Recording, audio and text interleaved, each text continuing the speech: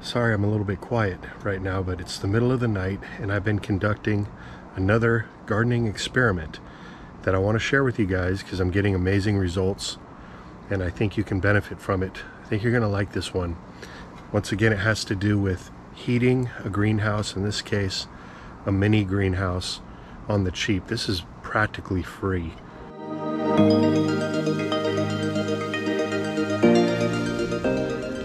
Alright guys, so this is my mini greenhouse. It can actually fit quite a bit in here. And for reference, before we move forward with the results here, I just want to show you. This is the outside temperature right now. We're at about 31, possibly 32 degrees Fahrenheit.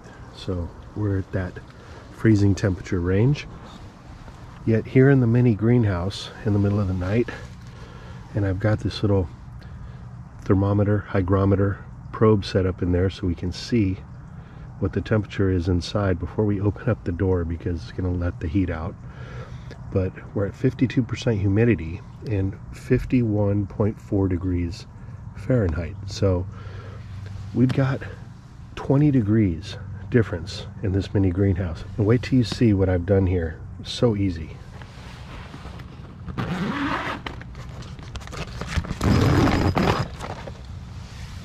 Alright, so here's the setup.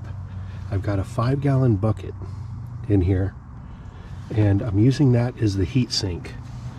And what I have is a little submersible 50-watt fish tank aquarium heater submerged in the water. I'll show you that in a second. And that's heating the bucket up to 94 degrees. So that's what's producing all the heat in here.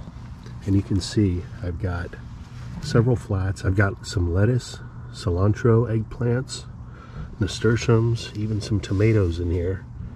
Freezing temperatures outside, but cozy in here. And then on top of the bucket for a lid, I just put a piece of cardboard, and I have some seeds sprouting here. So I'm using the top cover as a little seedling heat mat. It's nice and warm. So I'll pull out the old trusty infrared thermometer and let's aim it at the lid here, see what we got. So we got up to 64.5 degrees Fahrenheit. So a nice cozy spot there for the seedlings. Take this down. I'll show you the setup. So we've got 94 degrees on this little fish tank aquarium heater. And this little 50-watt heater, if it were to be running 24 hours a day, it would only cost about 18 cents a day on average, or $1.25 a week. But the heater's not going to be running 24 hours a day, and that's because you should have your greenhouse somewhere in the sun. And during the day, if it heats up hot enough in here, well, the heater's going to automatically turn off and the water will stay warm from the natural sunlight. And then once it starts to drop down below the temperature that you set, you can range it. I got it at the maximum 94 degrees Fahrenheit, but you can bring it down 80 degrees, whatever you're looking to achieve. It'll kick back on. So a very functional, low-cost design. Right now, I have nearly 200 plants getting started in here. Another good move for this setup would be, if you can find a black bucket, that would be preferable, or even spray paint the bucket black. And what that's going to do is allow the bucket to absorb more of the natural heat from the sun during the day. So not a bad setup, gaining 20 degrees Fahrenheit on a freezing night. So if you're interested in creating your own little mini greenhouse setup like this, check the links down below in the description box. I'll leave links to the different products here. And there's lots of different brands and styles of submersible water heaters.